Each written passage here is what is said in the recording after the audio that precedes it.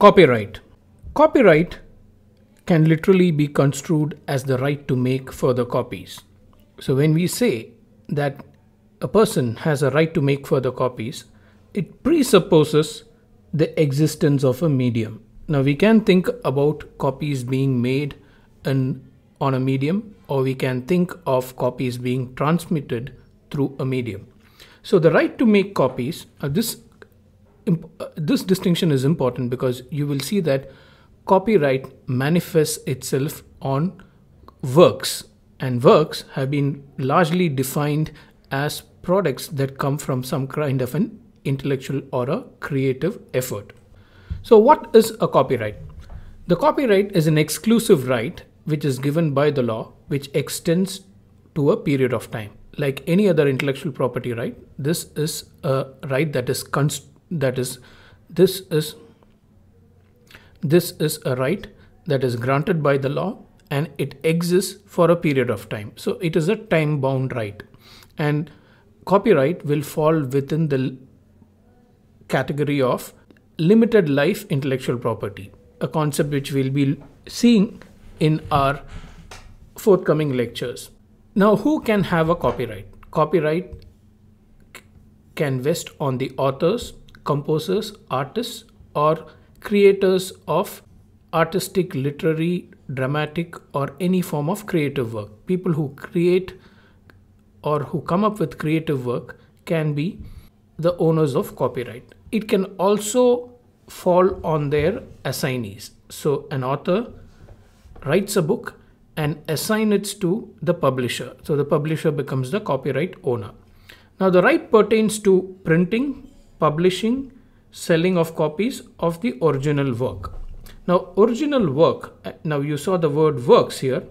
Now this is what we had mentioned would require some kind of a medium. So work is understood as something that comes on a medium, and copy again is tied to the fact that you can make a further copy of a work. So these two concepts are important to understand the scope of copyright. The fact that you can make more copies and it subsists in works, creative works. The right to copy or make further copies exists in literary or artistic works. It exists in films, in sound recordings as well. Now by this we refer to the right to make copies if it's a literary or an artistic work. We also refer to the right to broadcast and also the right to sell the copies. The right to copy in itself is not an end, because why do you make these copies? The copies are largely made to exploit for profit. So exploitation by giving permission to somebody to use it, what we call granting permission is called as a license, or by a sale.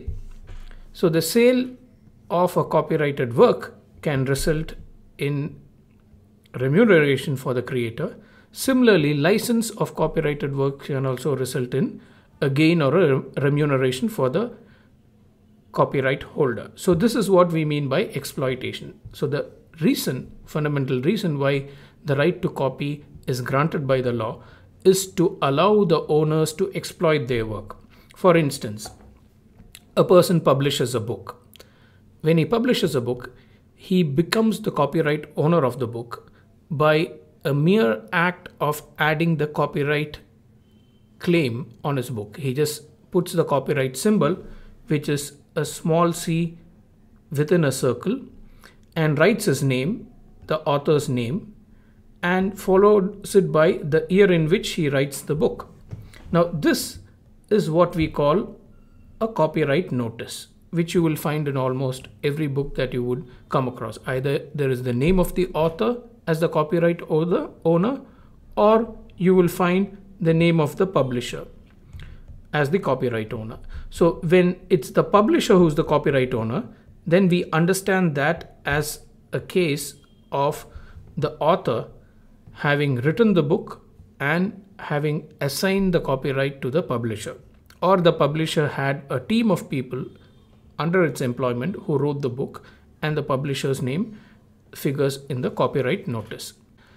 So, and copyright is the easiest form of IP that you can create because we had just mentioned that copyright can exist in any literary work, and literary work includes best-selling books as well as the letter that you write to your friend or an email that you compose and send it to your colleague. Now, any written work is construed as a literary work, and literary work, as I just mentioned, is one of the easiest things that we can create. Almost every person who is literate can create a literary work. Now, the literary work need not be something that has value or something that has literary merit. Copyright law does not consider or does not get into the details of the literary merit of a work. As long as it is created, it is original, and it is attributed to an author, it can qualify as a work. So an SMS or a text message that you send is potentially a literary work. An email you send to your colleague is a literary work. So that makes copyright one of the easiest intellectual property rights to create and to own. To create because you can sit and create it on your own. Any literate person can compose a few lines and it becomes a potential subject matter for copyright. And it's easy to own because the formality of owning is just adding this to the work, adding a copyright notice to the work, which again does not require filing before an office like what we saw in the case of patents or even in the case of trademarks. So this is something that accrues immediately on the creator, and it does not cost anything to display the fact of ownership. A copyright notice, which an author can put in his or her book, qualifies as a notice of copyright or notice of ownership. Now, why does this right exist? The right we just mentioned exists to protect the authors and creators of the work to exploit and to make money out of their work, to commercially exploit their work. What happens if this right didn't exist? For instance, an author writes her book and the book is immediately copied by others in the market. Now that would amount to an infringement of her right. So infringement of a copyright is understood as a use without permission. Somebody uses the work, users can be making copies, making a play out of the book, it can be translating the book, it can be selling the book. Any of the acts that are protected under the copyright law, if a person does that without the permission of the copyright owner, then we call that an infringement. The relief of infringement can be injunction, getting a court order against the infringer and stopping the activities, the infringing activities, or it could also be damages. Damages pertains to a compensation in lieu of the loss suffered by the infringement. As a right, copyright is not without exceptions and limitations. There are certain exceptions and limitations to the use of a copyright. Now, fair use or fair dealing is one such exception which allows people to use copyrighted work. For instance, if a person who has purchased a book which is the subject matter of a copyright wants to copy a few pages or a few paragraphs from the book, though copying would amount to an infringement, a few paragraphs or a few pages from a book is allowed under certain statutes. The law allows you to copy few pages provided there are certain restrictions to it. For instance, it is for personal use, so that is something which is allowed for, or it is for the purpose of education, for teaching or imparting education to students, again that is allowed for. The copyrighted work is kept in a library and the copyrighted work is kept in a lending library and the members of the library borrow the book. That is again something that is permissible. So fair use or fair dealing is something that is seen as an exception to the right of the copyright holder. Copyright subsists in original works. Now, originality is a requirement in copyright. Now, it's a requirement when it comes to literary, dramatic, musical, or artistic work.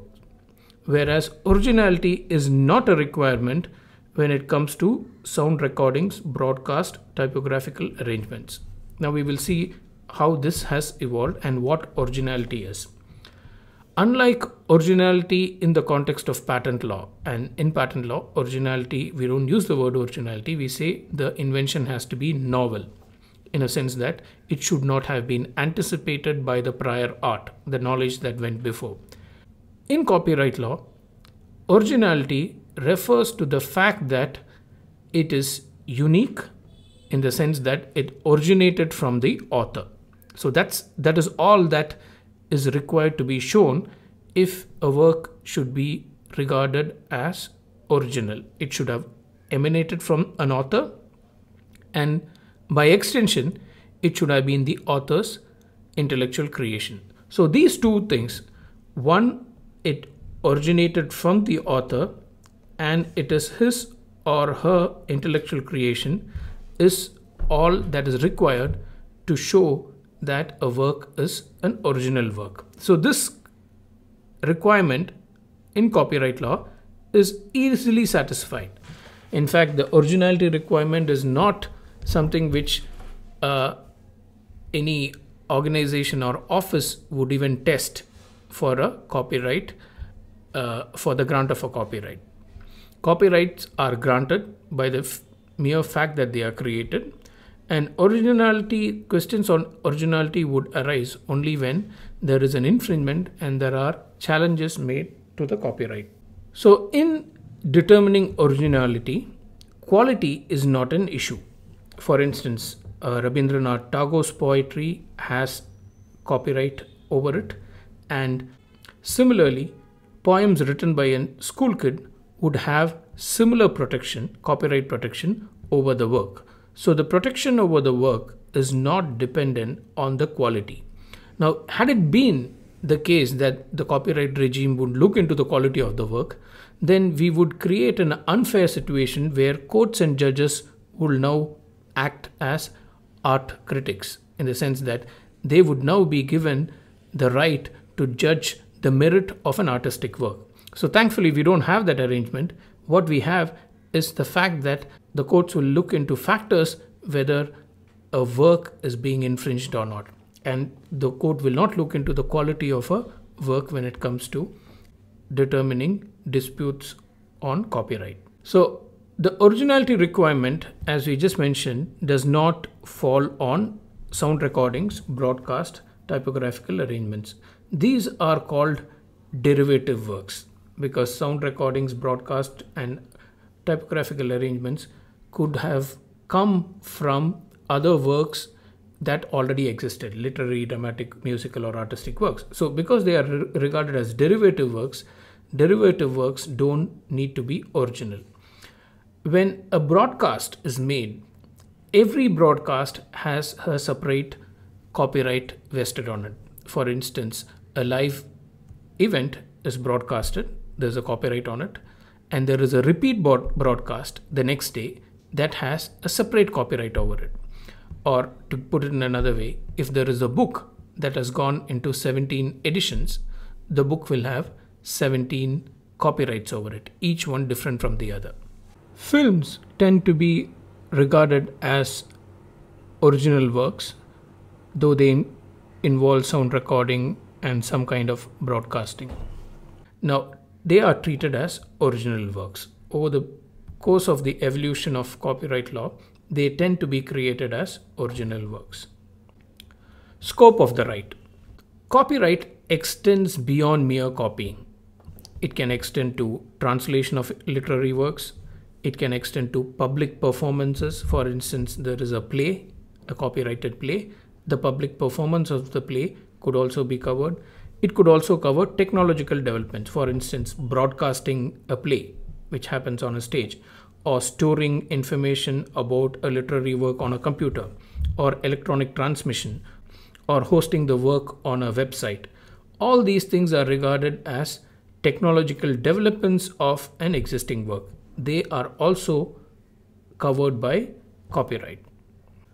There can be overlapping rights with regard to a artistic creation. Simultaneous creation, we had mentioned this in the context of patent law. If two people invent an invention at the same time, law settles dispute with regard to creation by looking at the person who created it the first time. So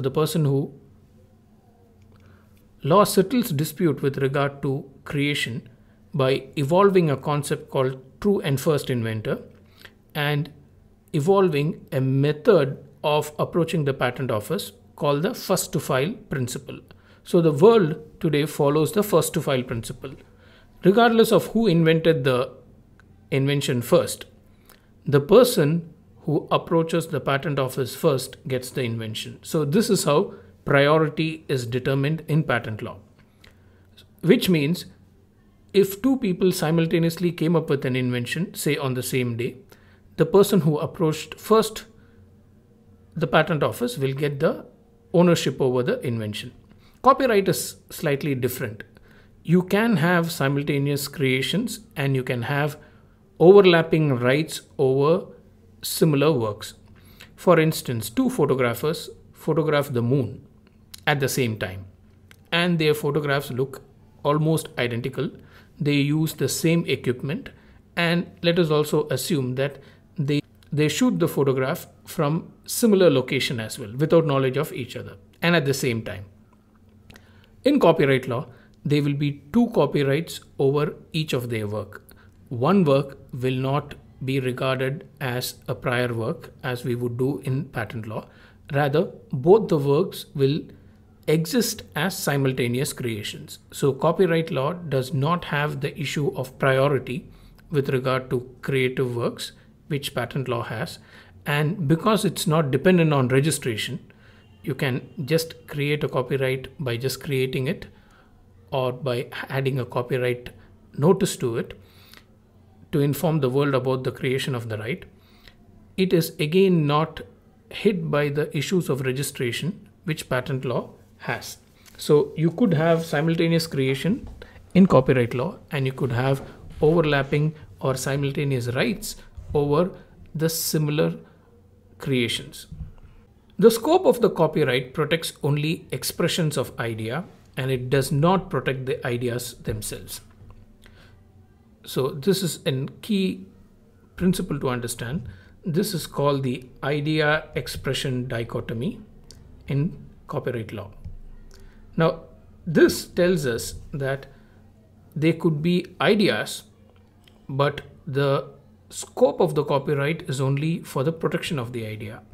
This is a good thing because if you look at various genres of novels, say for instance murder mystery, almost all murder mysteries have a similar theme to follow. There is an event and there is doubt with regard to who committed that murder, and there is an investigator who comes in, and there are clues all over the place which are largely misleading, and at the end the least expected person is found to have committed the murder. I mean, it's a typical murder mystery. So Agatha Christie is known to have written many murder mysteries, and almost all her works are entirely different, though they all fall within the same genre. So if protection of ideas was the scope of copyright, then copyright law would only be allowing the first murder mystery, because that is an idea of a murder being solved by an investigator. If that is protected, then there cannot be any further murder mystery novels in that genre. So the law does not protect the ideas themselves, rather the expression of the ideas, which means you can have an entire genre of murder mysteries written by different authors, setting the murder in different locations with the different characters, with different plots, and with different ways of solving the mystery. So this is a key distinction to understand, that the scope of the right is not on the ideas but on the expression.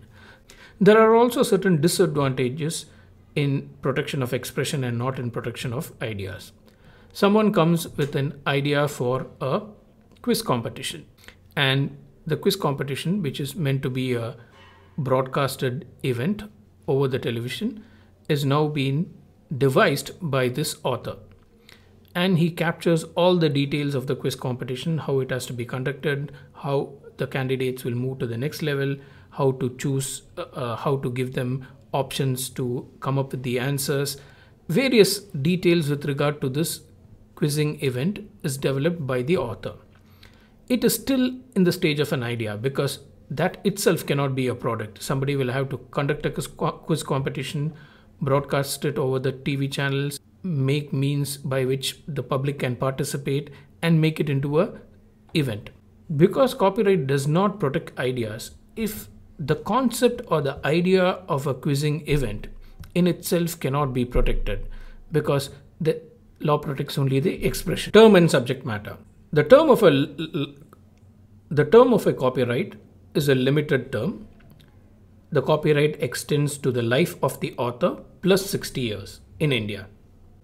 The owner of the copyright is usually the creator, that is the author, or in some cases it could be the employer. If the employer has employed his employees to create the copyright, and as a part of the terms of employment, the copyrighted work would vest with the employer. The creation would vest with the employer. Now, copyrights can be assigned. It can be a subject matter of assignment. It can be assigned through the will from a person to his offsprings.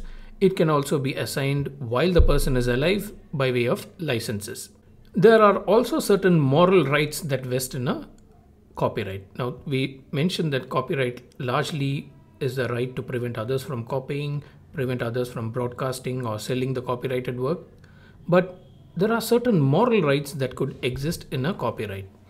The right to be recognized as the author is a moral right, and also the right to object to derogatory treatment of the work is again a moral right that vests with the author. Now, a parallel in patent law will be the right to be mentioned as the inventor. A person who is an inventor has the right to be mentioned even if he is not the owner of the invention. Say he created the invention being an employee, so he is not the owner of the invention, or he created the invention and assigned the invention to another person. Again, he ceases to be the owner, but even if he ceases to be the owner, he has the right to be recognized as the inventor. Similarly, an author who creates the work has a right to be recognized as the author even if he is not the copyright owner. In other words, the copyright exists in another person by transmission, by assignment, or the work was commissioned for another person as a work for hire. A person created this for another person. So the author's name can still be mentioned as, or the author has a right to be recognized. What would happen if there is derogatory treatment of a copyrighted work? Traditionally, the relief would lie in the law of defamation. There are provisions in tort law where you could file a case for defamation, but since the moral rights are now recognized under the copyright regime, since moral rights have now been recognized under the copyright regime, an author can take action against any intrusion of his moral rights.